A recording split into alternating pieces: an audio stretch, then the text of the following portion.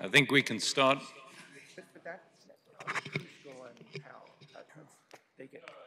Okay. So I'm Peter Sarnak, professor in the math department here, and it's my great pleasure to introduce the Manova Lectures for this 2024.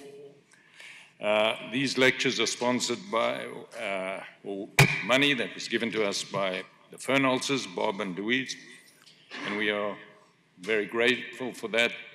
It's allowed us to have these major lectures, which started with Sarah years ago and have continued with fantastic lecturers, including this year. So our speaker this year is Benson Farb. He's got his PhD here in Princeton, so it's one of our own former students, student of Thurston. He's a professor at the University of Chicago. He's very famous for his research and his mentorship and his many PhDs. He's been recognized by many awards, and the most recent one was just a few weeks ago, January 2024, the AMS Steele Prize for Mathematical Exposition for his book with Dan Margulis, a primer on the mapping class group, sorry. You should read the citation. It ends with, this book is already a classic, and it sets a standard for accessible, clear, and inviting writing. It stands as the very model of scholarship. And with that, let me introduce Benson Farb, who's a fantastic lecturer, and you will see him in action. And he's giving 3 lectures, same time, same place, Monday, Wednesday, Friday. I don't know what the global title of his lectures is, but I think the first one is called Rigidity of Moduli Space and Algebro-geometric Constructions. Benson.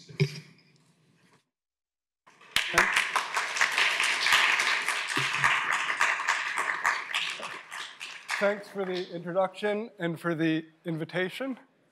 I should admit, so I gave 3 talks here and at the Institute in 2019, and then there was like a 4th by a collaborator, Jesse Wolfson. And I was exhausted after those talks, and I thought, wow, I just told them literally everything I know.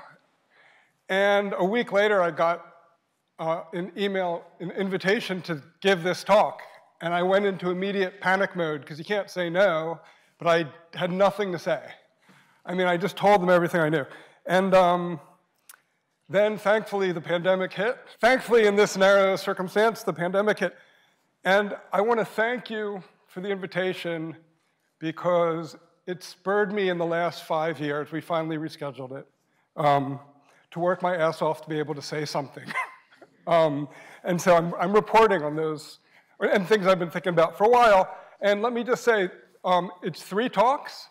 The first one is disjoint from the other 2, maybe philosophically a way of looking at things connected, but I thought people can't pay attention for 3 talks, so I want to stay popular.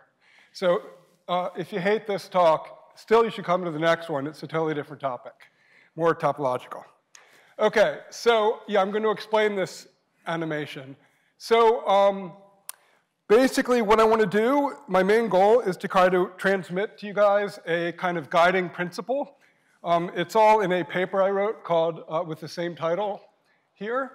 And it produces conjectures, and it's been producing them since I came up with this guiding principle a while ago, and most of the time they're true, and when they're not true, there's some really magical examples that people found. And I guess the motto would be, it's like a systematic search for miracles.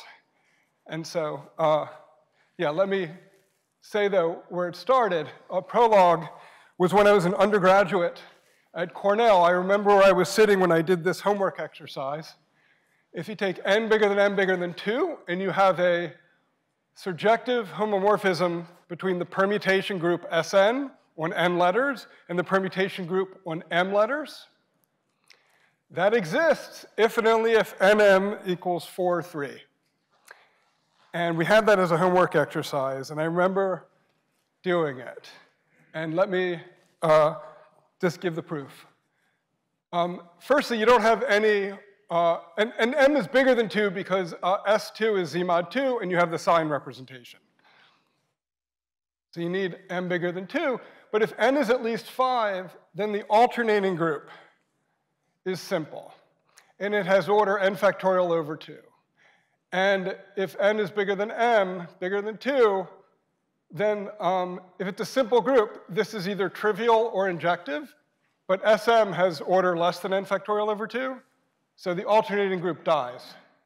And so you factor through, this homomorphism factors through Z mod 2, and so it can't be surjective.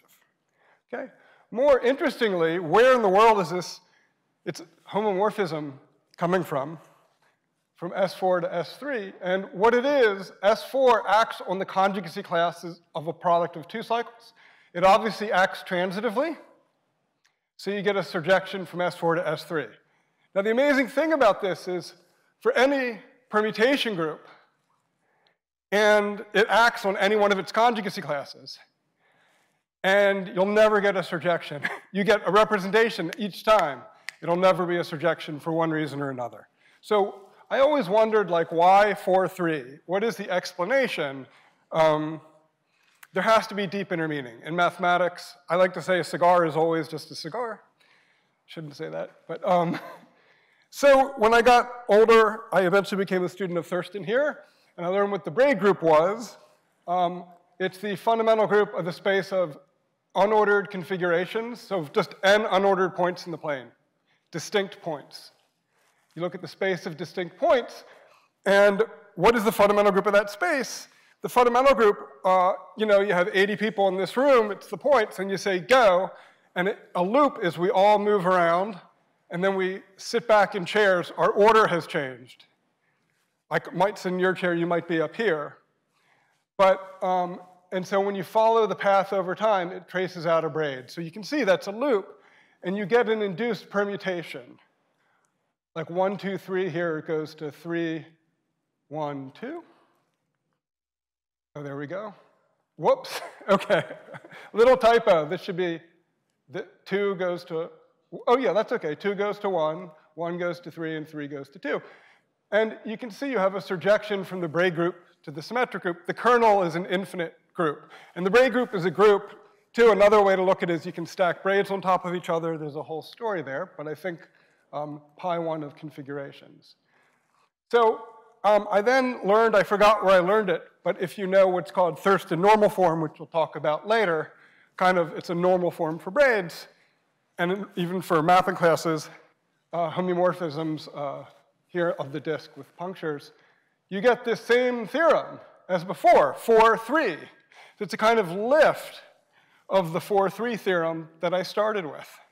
So I was older and wiser, but I still didn't know, you know, why 4, 3? Why is it here? And you can write down this homomorphism. It sends like the first and the third thing to the third thing in the generator. I'm forgetting. I could work it out. So why 4, 3?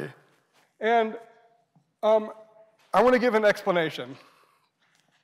I just want to tell you how I sort of stumbled onto this sequence of questions via this story. So polynomials come into play. If you look at poly n, I'll let it be the space of monic degree n polynomials that are square-free, no repeated roots. Okay? So it's some algebraic variety. It's this discriminant, right? The condition for a polynomial to have repeated roots is a polynomial, delta n, in the coefficients. Like b squared minus 4c equals 0, that is the condition for a repeated root for a quadratic. And the basic theorem is that the space of polynomials is isomorphic to the space of unordered configurations. And here's the proof. It's the fundamental theorem of algebra. Given a polynomial, a square free, no repeated roots, I record the roots, and that's n tuple of unordered points in the plane. And given roots, I can form the polynomial with those as roots, figure out the coefficients, and I get an element of this algebraic variety. So it's really the fundamental theorem of algebra gives this. And so the fundamental group, the braid group, is the fundamental group of the space of monic square-free polynomials of degree n.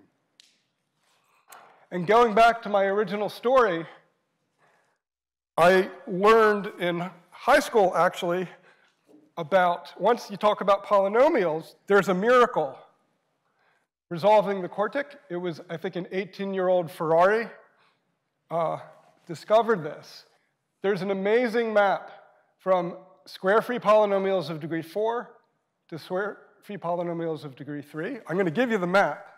It's a holomorphic map. It's an algebraic map. But an exercise, if I give you an unordered 4-tuple of points, you're supposed to come up with, in a canonical way, an unordered n-tuple of 3 points. If they're ordered, 1, 2, 3, 4, I just get rid of point number 4, right? But if they're not, go ahead, what's the map? There's a geometric interpretation of this. I'm going to leave that as an exercise. But he did this in order to solve the quartic. You can solve a quartic this way, but I'm going to view this as a map between two moduli spaces of polynomials. And here's the map. You plug in the 4 roots, Q1, Q2, Q3, Q4, and you get a polynomial with these roots. So it's configuration. You can think about configuration of 4 points to 3 points. The magical thing about this formula is that if the Qi are distinct, then the Zj are distinct. Okay? This doesn't work. You might ask, is there such a thing? Can we help solve the quintic by using the quartic, et cetera? What else do I want to say about this? Yeah, that's the magical map. And if you look at the induced map on fundamental group, the fundamental group of the space of polynomials, you get a map from B4 to B3. That is the map. That's the one I told you about. It's a surjection. And then that induces, remember, B4 maps to B3. There's a commutative diagram. B4 maps to S4, maps to B3, maps to S3. And this explains, it's resolving the quartic is the real reason that S4 surjects to S3. And by the way, you can see, remember, you're acting transitively on the conjugacy class consisting of a pair of 2 cycles. You can see that in this formula. So to me, it's like a modular interpretation of that old thing. Uh-oh. That I would have to think about. I think, oh yeah, here there's supposed to be a minus sign in the Q4. Yes, wow, good catch. Thank you. Okay, that's why this exists. So that's my little story. And later I conjectured, I thought a lot more about these spaces. And if you take these 2 algebraic varieties, and you'll ask, what are the holomorphic maps? Now there's a quote unquote trivial ones I will tell you about. But I wanted to say if you take any holomorphic map, then NM is 4, 3, and you're the Ferrari map. In other words, this would be saying that, what did I just do? Okay. What it would be saying is that there's sort of no other miracles. The Ferrari map is the only way to associate one polynomial, a polynomial of lower degree, to a polynomial of higher degree. And it would have been better if it was wrong, and then we would find something that the classic people didn't find. But, oh, and I should say what trivial means. There's another invariant. You can take the discriminant of the polynomial, and if you're square free, it's not 0. It's a complex number, non-zero. So you can take this map and then map C star into poly M, and you can do little variations on the Ferrari map composed with this. And it's actually a little bit of a list of things. And theorems by, these are linear combinations. These 3 were my former PhD students. I think he got his PhD before I was born, but I'm still taking credit for his PhD. No, student of Arnauld, that this conjecture is true. Yes, I conjectured it after his theorem. So they're not independent. They're not independent. Yeah, busted. Okay, so it's sort of, so this is kind of one little story, and of a kind of, to end the story, sorry, it is an open problem to classify the holomorphic maps from monic square free polynomials degree n to higher degree. We have no idea. There's some amazing ones, but first let me say, there are many continuous ones. Given a polynomial of degree n, there's a really weird thing you can do to get a square free polynomial of degree n plus 1.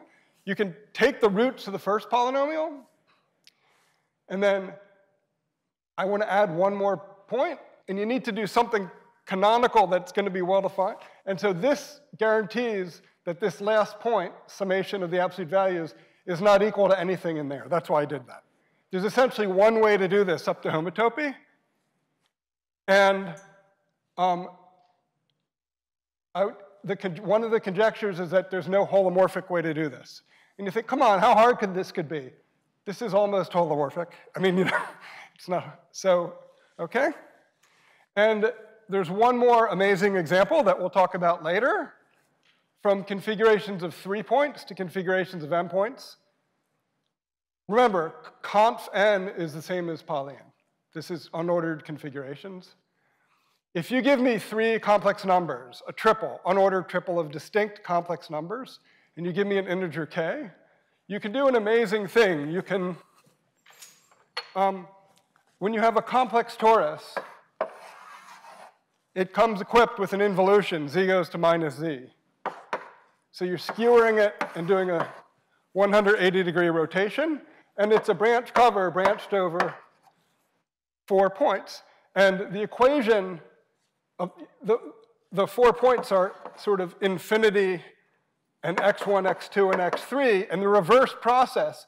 If you give me 3 points, x1, x2, and x3, in the complex plane, I get 4 points because there's one at infinity, and that serves as like a base point. So I get a group. I get a torus with the base point telling me what 0 is, and it's y squared. This is, of course, an elliptic curve. Y squared equals x times x minus 1, x minus x2, x minus x3. And now that is a group. It's a good old, and one of the miracles of elliptic curves.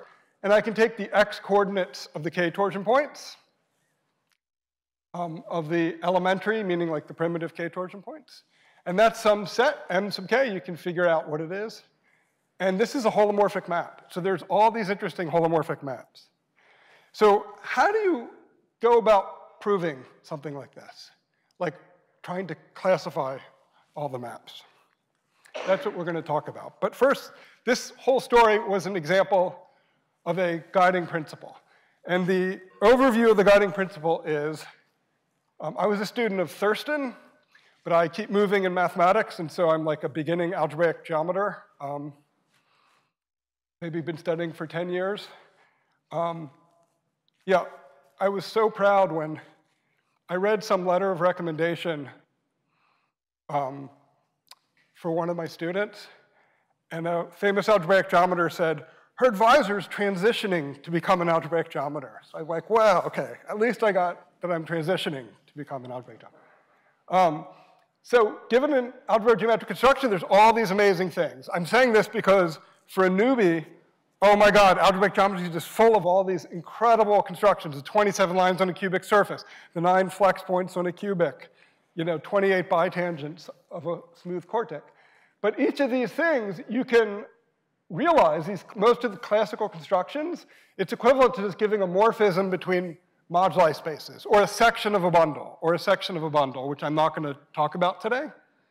So it's like just a reinterpretation that all algebraic geometers know.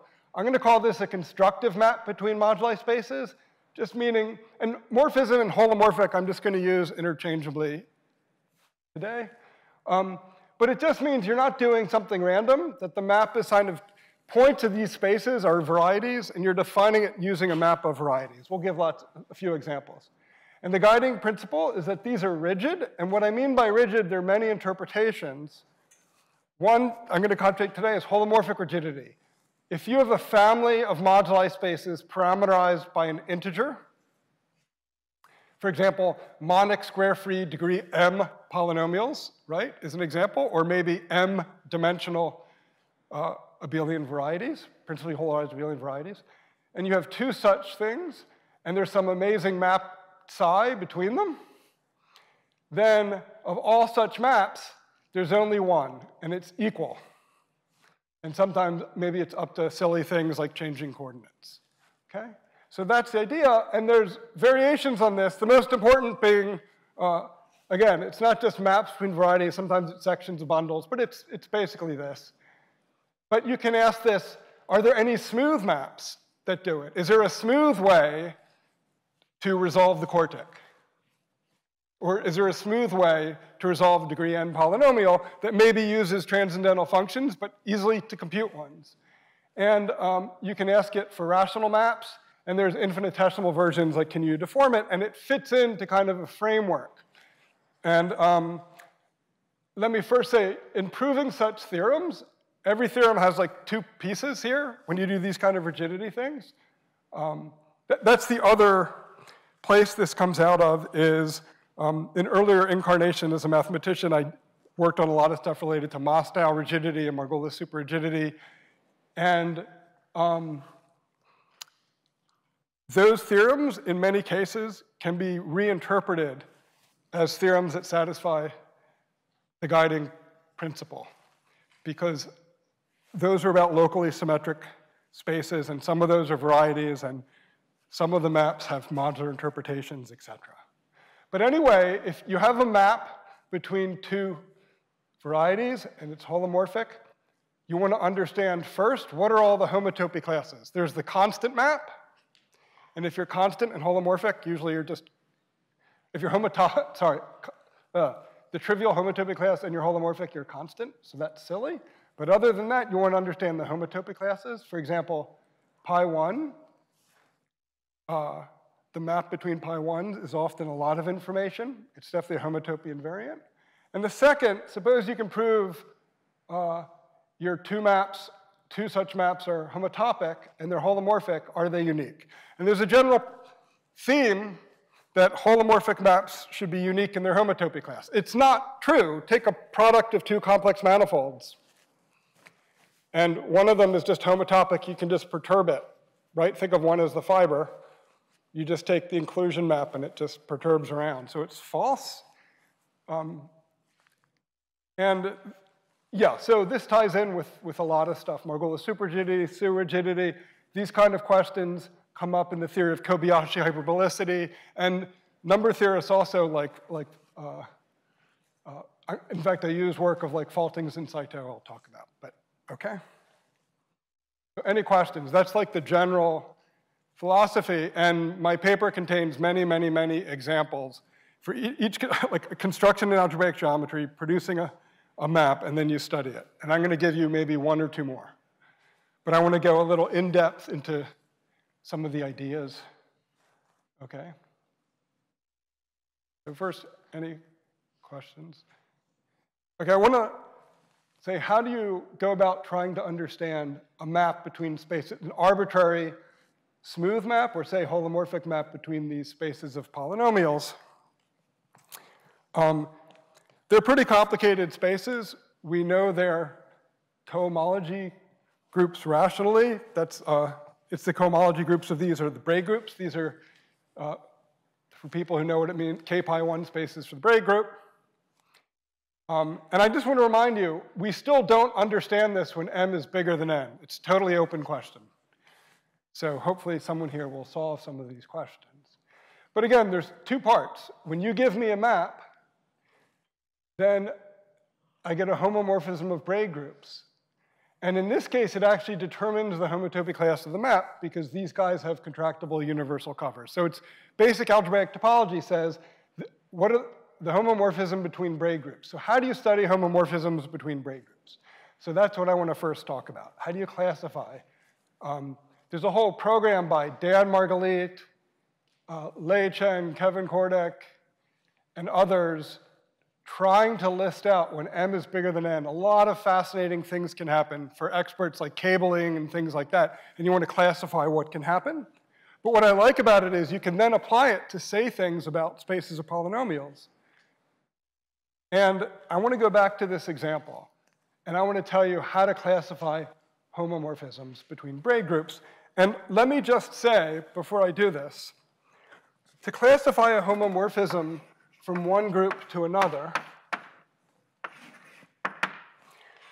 well, let's do representation theory. So it's like GLN of the complex numbers. What do you do with, you look at phi of G, it's a matrix. And so hopefully it has a kind of Jordan canonical form, right?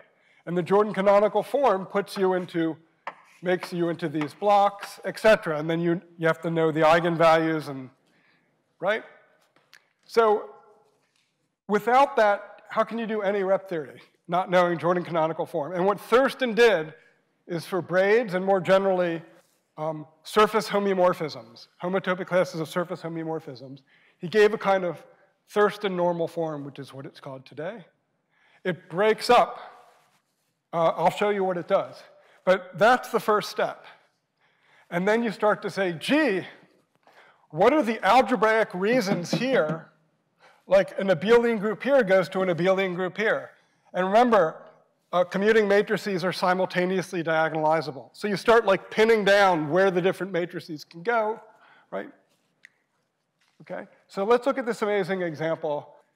Give me 3 points. I'm supposed to give you some huge number, which I'll tell you. It's the primitive k torsion point. So again, you have an equation. It determines by Weierstrass, it determines a torus, C mod lambda, which is a group under addition, mod lambda. The 2 torsion points are just 0, a half plus I, just like for the square torus, right? 2 torsion just means you add it to itself, and it's in the lattice. Then there's 3 torsion points. There's 9 of them, but only 8 are primitive because 0, right? That's what I mean by elementary. So any questions as to what I mean? So you get these holomorphic maps. So if you want to say that any holomorphic map from here to here is unique, for example, you need to understand the original map.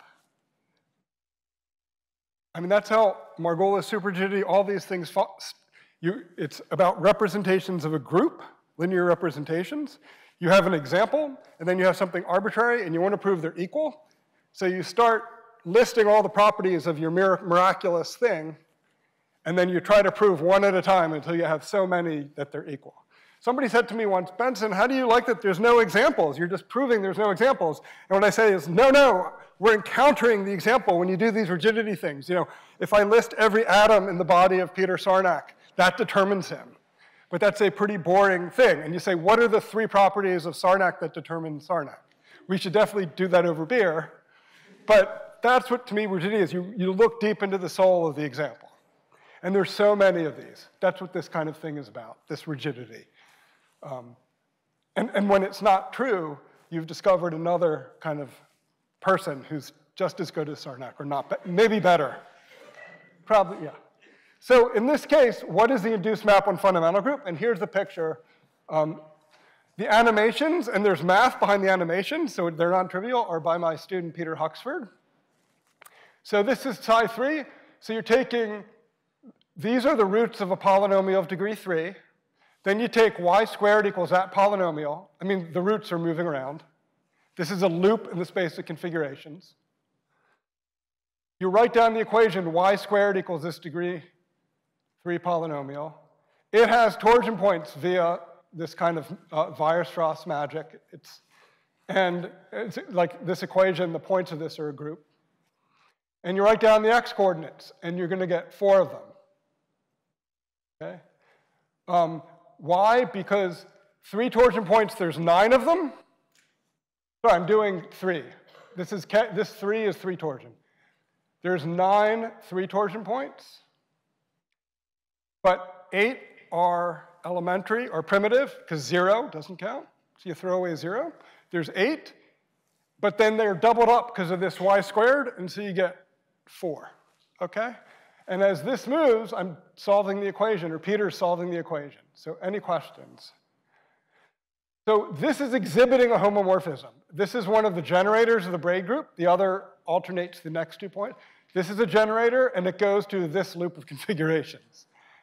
That's what we're trying to come to grips with, what this looks like, and then show any other homomorphism has this property. So here's what Thurston does. You want to group things together like block matrices. And here we can all see, it's pretty visible, yes? That those 3 are sticking together, okay, so that's the Thurston, that's the Thurston normal form. So any questions? It's leaving invariant for experts. There's a homeomorphism of the plane, minus 4 points. the four-punctured plane, where you take your fingers and like move the points around. That's where you're getting the braid from. It's leaving an invariant. This leaves invariant a unique simple closed curve, not homotopic to one of the punctures. That's it. If you draw any other curve, here's an exercise. One exercise is to be able to basic use of the clicker, anyway, which I'm failing. Any other embedded loop in the four-punctured plane, by the way, that's moving a little, in the four-punctured plane will not be invariant. I know this is visually obvious here, but Thurston produces such a thing for you, for all pictures, okay? Let me do another one. This is taking the four torsion points. So there's the primitive four torsion points. And there's 12 of them, so divide by 2. The x-coordinates, there's 6 of them. It produces this magical map between configuration spaces. There's the map, and there's the Thurston normal form. So any questions? This is how you start trying to understand this problem, which is only solved going from bigger to smaller. In this case, Huxford and Schilvert, his collaborator, are currently working on it, but it's tough. What about that sort of solitary point in this? Oh yeah, what I said is it's the only simple closed curve that's not homotopic into one of the circles. So you can put one around any individual one. This you can, yeah. Okay. And now you're taking the 5 torsion points, but I want to point something out. It's 5 torsion points. It's going to, there's 24 of them, and you get this. So this becomes harder to, there's the Thurston normal form. There's 2 curves. Peter figured all this out, Peter Huxford. There it is. But I'm taking credit for my students' work.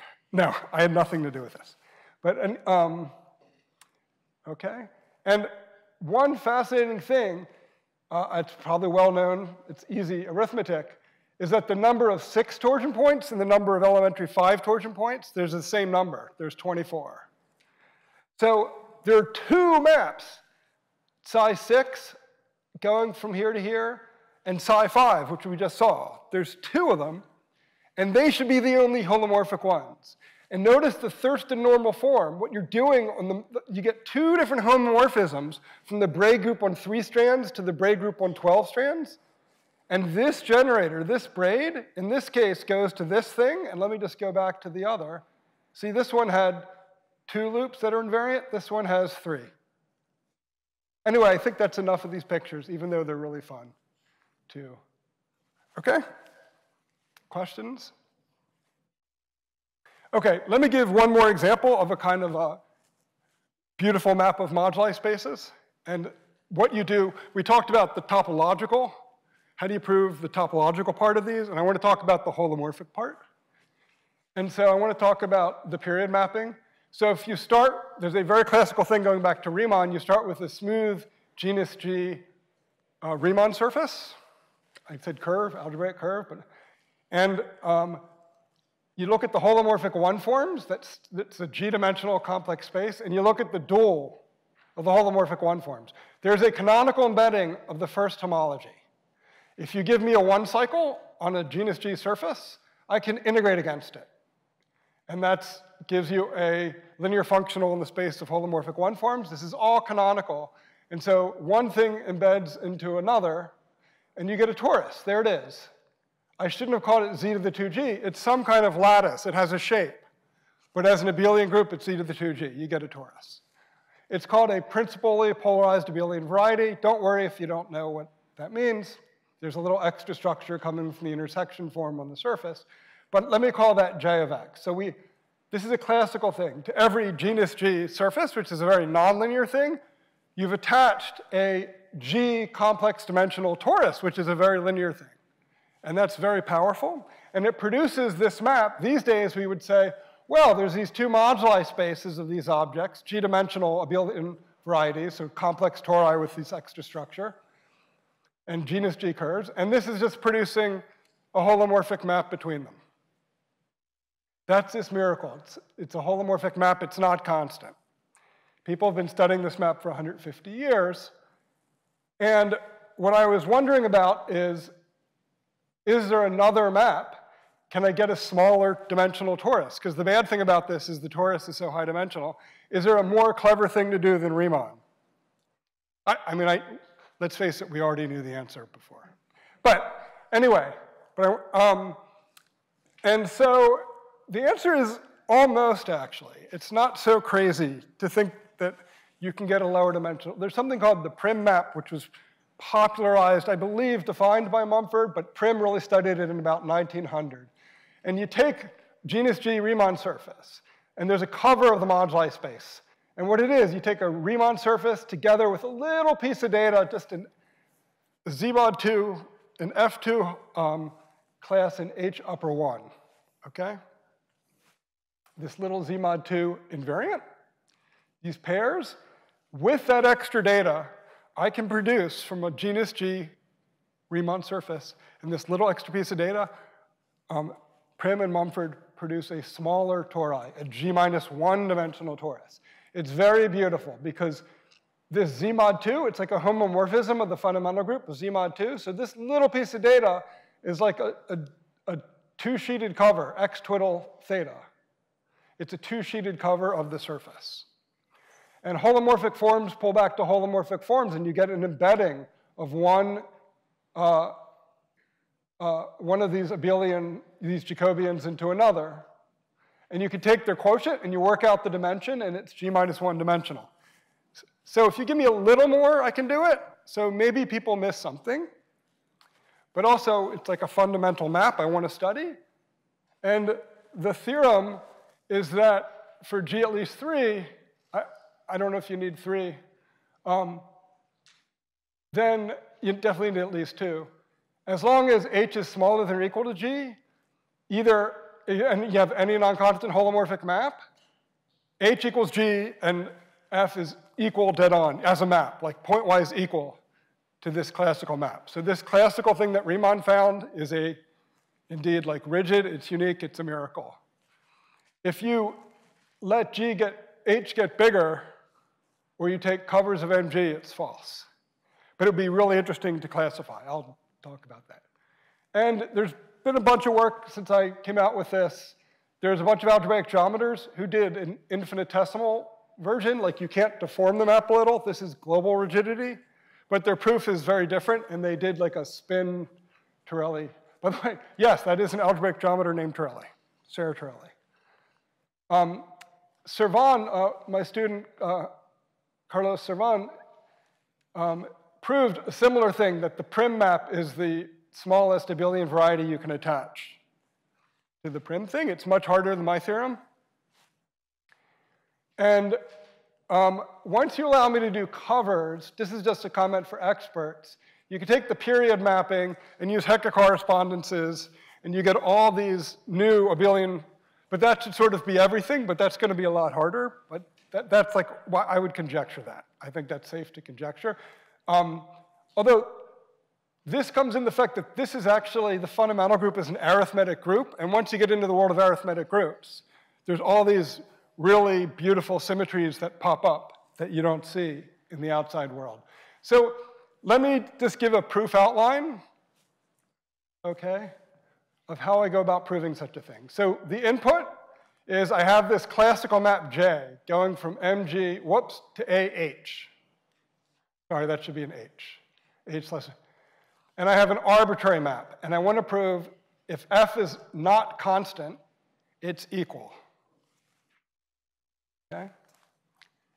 And so, again, the first thing is to classify maps from the fundamental group of this space to the fundamental group of this space.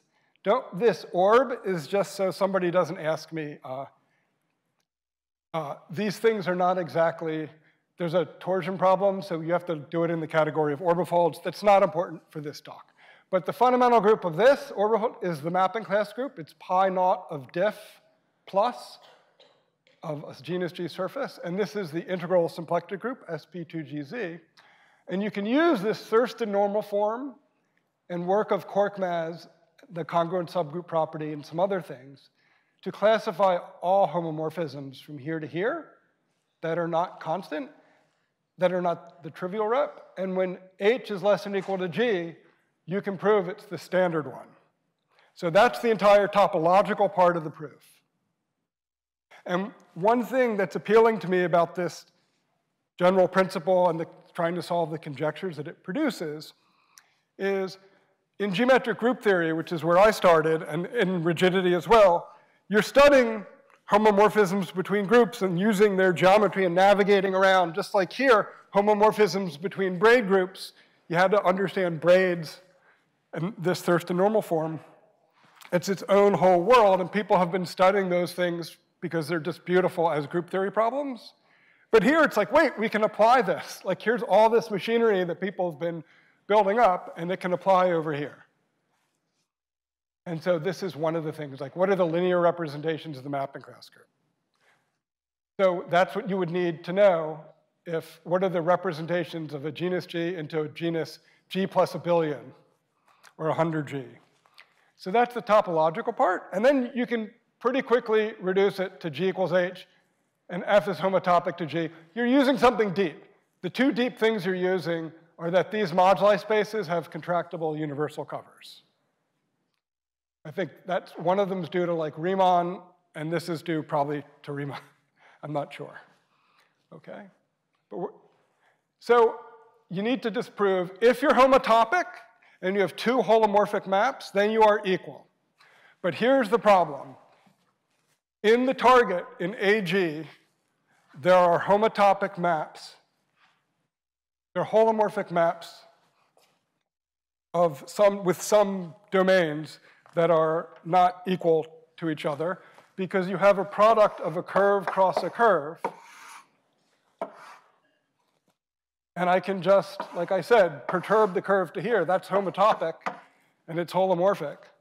But I can take C cross X1 versus that's kind of homotopic to C cross X2 for any X1 and X2 in the base C, in the other copy of C. So you definitely have that, and people have studied this. Like this definitely occurs in work of Faltings and Saito and people who study these kind of things. But yeah, so how do you do this? And there's other ways to do what I'm gonna do, but I wanted to show you one method. There's something I've been wanting to do for a really long time, and I was able to use it. So here's what you do. This space AG, it is you take a bounded symmetric domain. So there's a bounded domain in some huge complex dimensional space, and you're modding out by a group of biholomorphic automorphisms, and you get this. This is all classical stuff, but not actually so easy, but it's true. And Borel and Narasimhan in the 60s proved that for these bounded symmetric domains, these are sort of some of the most beautiful complex manifolds that there are, where you take their quotients by a kind of group acting properly discontinuously by holomorphic automorphisms. If you have maps of, say, I know our space is not compact, but let's say a compact complex manifold, two maps, and they're homotopic, and they're both holomorphic, the maps will be equal. You just have to show they're equal at one point. So I have two maps into a space from the same, two different maps, and I just want to show they're equal at one point, then they'll be equal at all points. It's a kind of magical property. And hidden behind here is that this moduli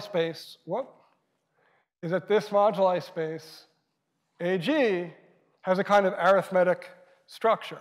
So that's hidden behind their proof. And this is like a key ingredient, by the way, in Schmid's famous work on Hodge theory and all this stuff. Okay? So when I saw this, I'm like, oh my God, this has just wiped out the problem. I just have to prove these two things are equal at a point. How hard could that be? And then I realized I don't know any theorems to prove two maps take the same value at a point.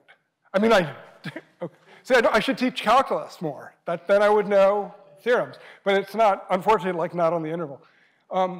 So here's an idea. And what's great is this was a failed idea from another project, and I'd been waiting for years and years to use it. So those failed ideas can be useful.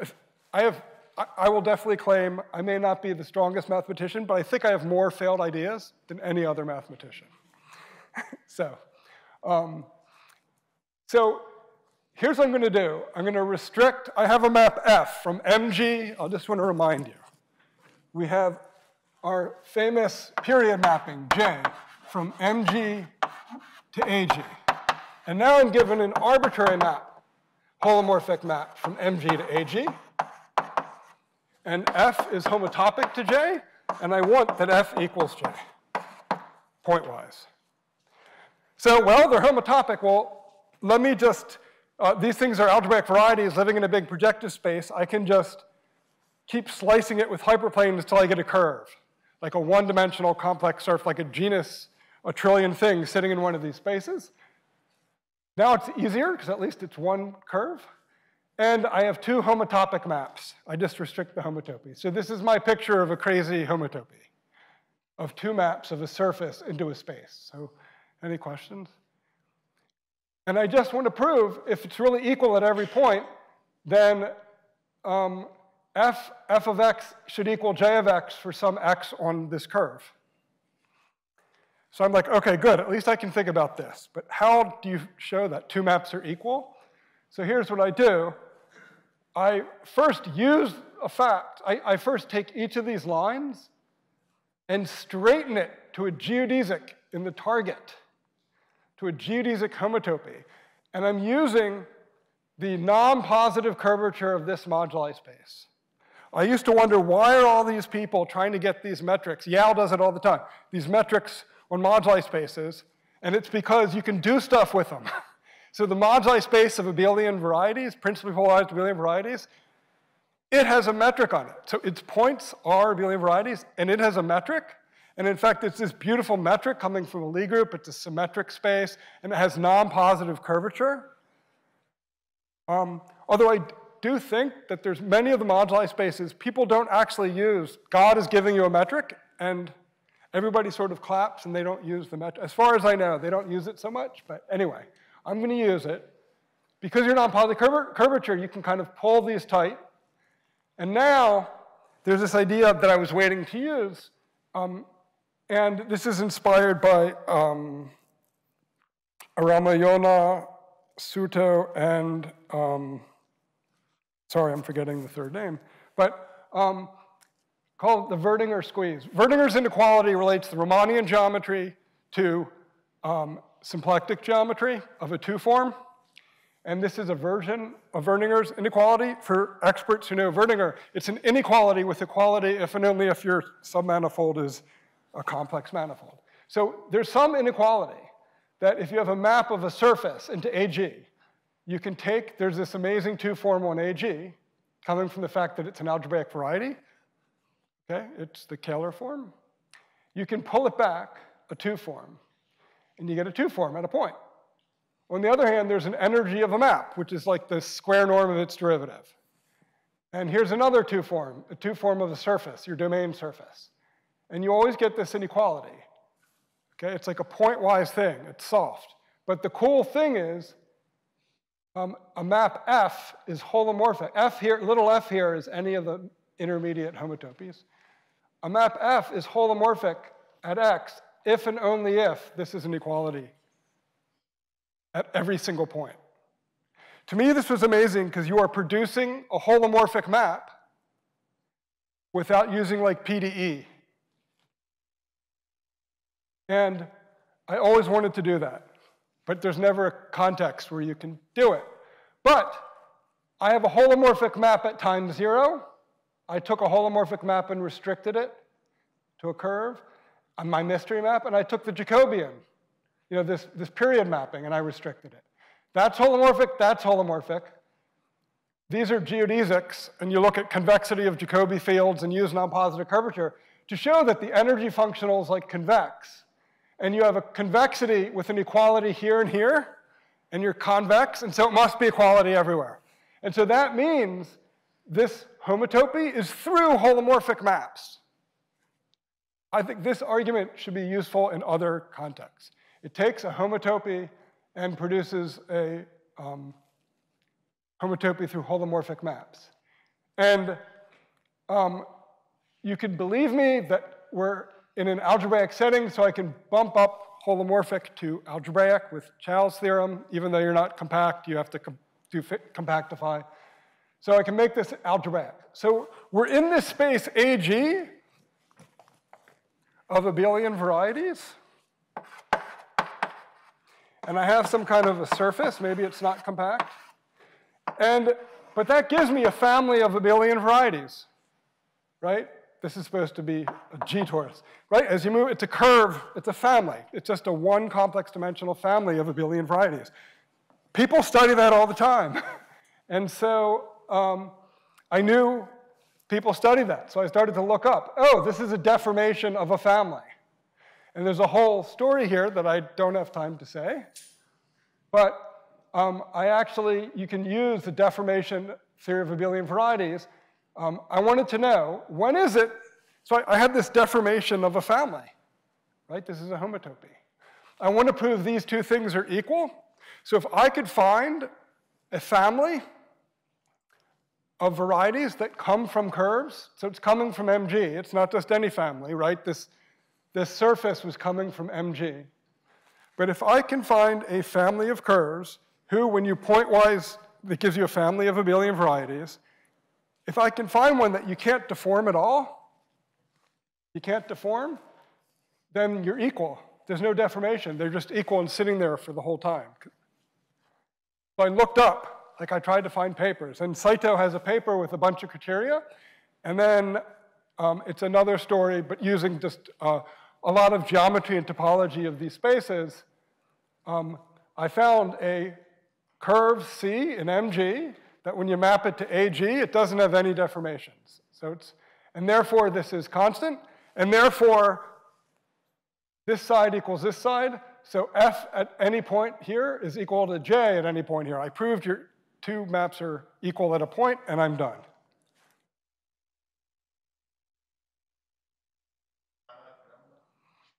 No, because this was a global. I already reduced it to an arbitrary thing. Right. There's local rigidity things that give finiteness theorems. And these global things are kind of a step harder. Okay, I'm going to end a little early, but there's something that came up that's sort of like the philosophy of stuff I've been thinking about for the last 10 years, but definitely in terms of this. I had Hagoroma the whole time, right? Definitely in terms of something that's really amazing to me that relates to this story that I'd love to post to the audience. And it's based on my own stuff, but also these joint projects with Jesse Wolfson and Mark Kissen. Maybe I might call it an exceptional homomorphisms have modular interpretations. That will be my conjecture. But let me just tell you what I'm talking about very briefly, and you'll see it happens all the time for any kind of moduli space, say of degree D curves, cubic surfaces, genus G Riemann surfaces. It has a covering space where you can take pairs, x comma d, where x is one of the things in your moduli space, and d is some geometric object. It could be a point in your variety. It could be a tangent, a bitangent, a line contained in your variety. It's called an instance variety. It's basic in enumerative algebraic geometry. And here's another example. You take this set of polynomials, comma, a complex number, polynomial, comma, a root, right? You forget about the root, and that gives you a polynomial. And it's not a regular cover, but it's got a monodromy. That's the symmetric group, right? So solving a polynomial is just studying like an inverse to this. I know you don't have it's the theory of algebraic functions, but it happens all the time. You take the smooth cubic surfaces in CP3, and then you take cubic surfaces equipped with a line. There's 27, it's a famous story. You don't get all the monodromy isn't all the permutations S27. You get, amazingly, the Weyl group of type E6. And over here, another thing with bitangents, and there's another one with, this is abelian varieties equipped with p-torsion points. And you get these finite groups each time. These finite simple groups are occurring as monodromy groups. And note to self, go to board. what I want to say, in all of these cases, these amazing maps between finite groups, I'm going to give 2 or 3 examples. We had a map from poly 4 to poly 4, okay? S4, poly 3. This is this cover, things with roots, and this is an S3 cover, and this is Ferrari's map. So when I say the Ferrari map explains the surjection from S4 to S3, it's this commutative diagram. Another famous one. Hello? Okay, I better go over here. Another famous one is Felix Klein discovered. If you take the upper half plane, mod SL2Z, and then you take the level 5 subgroup, which is just the matrices congruent to the identity mod 5. So here you get the group PSL2 F5. This is birationally isomorphic to, you can take CP1, or C hat if you wish, and the icosahedral group acts on it by symmetries of the icosahedron. There's a map studied by Klein that in the same way, it shows these 2 groups, PSL2F5, it's an exceptional isomorphism of finite simple groups, is isomorphic to A5. One of my favorites is S6 is isomorphic to the symplectic group F2. And what I love about it is S6 comes from degree 6 polynomials. So let me say something that's birationally true. 6 points in the plane in CP1, ordered, and then 6 points unordered. Okay, that's a moduli space that's sort of representing S6, what it's doing. And what you can do, I'm running out of time, it goes through the moduli space of Riemann surfaces. But here's a cool thing you can do with 6 unordered points. You can get a genus 2 surface. If I take the 2, if you give me 6 unordered points, I have a complex structure on CP1. I can take the branch cover. 2-sheeted branch cover branched at the points. The reverse process is skewing this and doing 160 degrees, and you'll have 6 points. So if you give me 6 points, I can create a genus 2 curve from that. And then I can take its period mapping. It produces an element of A2. And now if I order the points, if I order the 6 points, I can take a slit between them, and I know which point is number 1, 2, 3. That's the same thing as choosing a mod 2 homology basis. And so the group S6 is actually, this gives a map, a beautiful map that has this beautiful geometric interpretation. And I should say that every genus 2 curve is of this form. But it gives a reason why S6 and SP4, F2 are isomorphic groups. And I will end with 2 open. My question to the audience is it true that these amazing groups that come up, these finite simple groups, or almost simple, Sn is a finite, let's count it as a finite simple group. Does everyone have like a modular interpretation, firstly? Is it always a moduli space and a moduli space equipped with some data? And secondly, for the ones where we know that's true,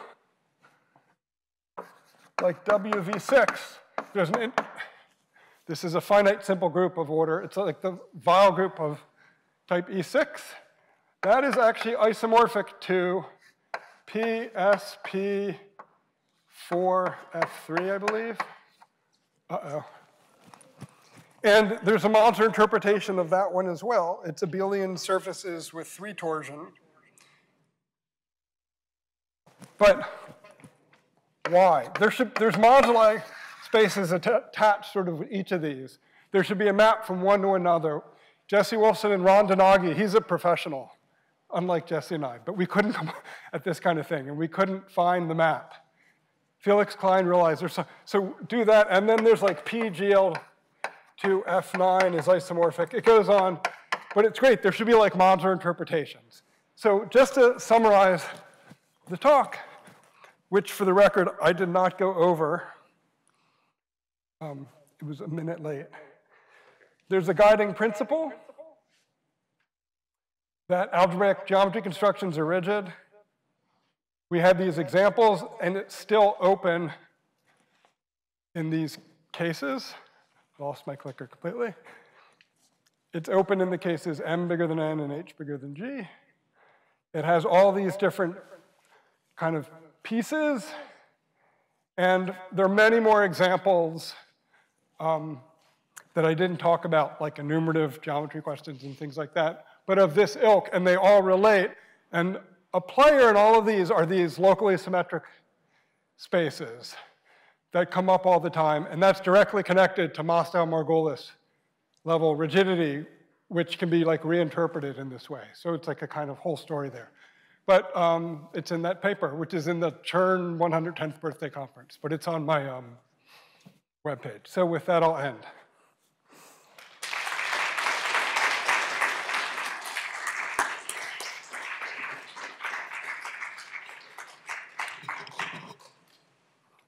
Thanks, Benson, for a wonderful lecture and very stimulating and entertaining as always. Are there any questions? Yes. Actually, since there are people on Zoom. Okay, can I go back and explain this? Or go back further? On that slide, yeah. Thank you. Sorry. Can you just explain how you're getting the vowel groups of the exceptional groups coming up in these covers? How I'm getting the exceptional groups? Oh, yeah. Yeah, the so W86 these are like and the W87. famous, sure. Let me just pick one. Well, this one we saw. It's a monodromy. If you want to think of it as you take the Galois cover, the smallest normal cover, that's the group, the deck group acting. And this has an interpretation of just when you have one root, it doesn't have a name. You can name all the roots, root number 1, 2, 3 to n, but then the symmetric group acts and change the name. That's where Sn is happening. Where the WV6 is coming, you have smooth cubic surfaces and smooth cubic surfaces equipped with a line. There's a whole story here. It goes back to Camille Jordan. And what you're doing is you're forgetting the second piece of data. So then the inverse image of this map, the inverse image of x, it's the set of lines on x. And it turns out it's a 27 sheeted covering. That's how you prove there are 27 lines on a smooth cubic surface. You prove it's a covering space over a connected base. And then you need to show at one point, and you do the Fermat. It's beautiful. And so if I stay here and I take a loop in the moduli space, what is the monodromy? In a covering space, what is monodromy? You take a point. It literally is good old-fashioned topology. You take a point in the base, and then you have a covering space, and it has the fiber. There's the pancake picture. And then you take a loop downstairs, and then you pick a point, and it induces a permutation. So what I do is I'm taking a loop of smooth cubic surfaces. I'm like changing the coefficients. I have a computer thing that Sean Howe made that does this. And the lines, they're moving around. And they come back to where they start as a set, but it's permuted. So you might say this is just should be S27, because it's a 27 sheeted covering. But notice, if they started out disjoint, they're not going to become intersecting because it's a homeomorphism. And you draw the graph, which I have somewhere on my computer, called the Shafley graph. Look it up, SCH, it's awesome. It's got 27 vertices, and it's the intersection pattern of all the lines. It's an amazing graph, and Camille Jordan realized that you don't get all of S27, you get the Wahl group of type E6. And that has all these beautiful repercussions for like counting points over finite fields on a smooth cubic surface. It's great. Yeah, there's great stories there. So in fact, lots of people here are experts in that. And similarly here, each one of these has an amazing story. And that was one of the things that was so compelling to me, getting into this area. And there's a hidden thing here. There's arithmetic groups, Hodge theory and period mappings in Hodge theory, and these are really quotients of arithmetic groups by congruent subgroups. So that's a whole other dimension.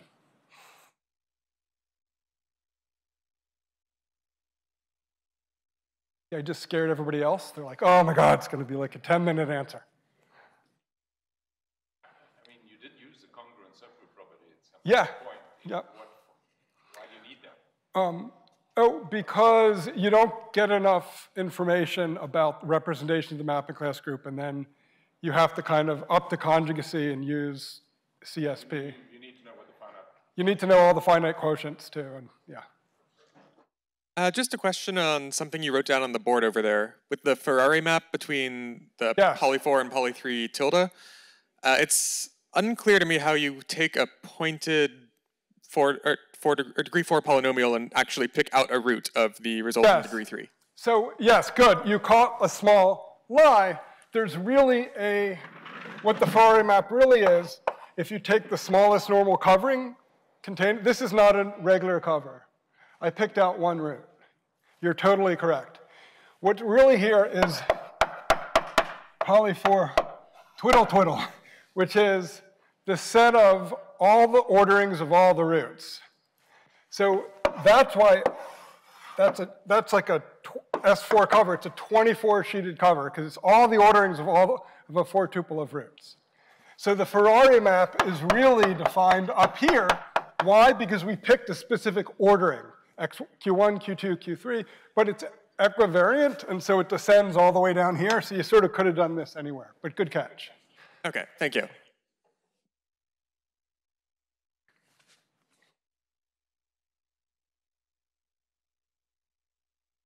Get all the finite group and Oh yeah, do you get like the monster group? Yeah. what? Yeah. Okay, let me just make clear that I'm not a rigid guy. Okay. I think you said somewhere that you went in and that I'm rigid, but I don't believe I'm rigid. All right. Let's thank Benson for a wonderful talk, and we'll continue.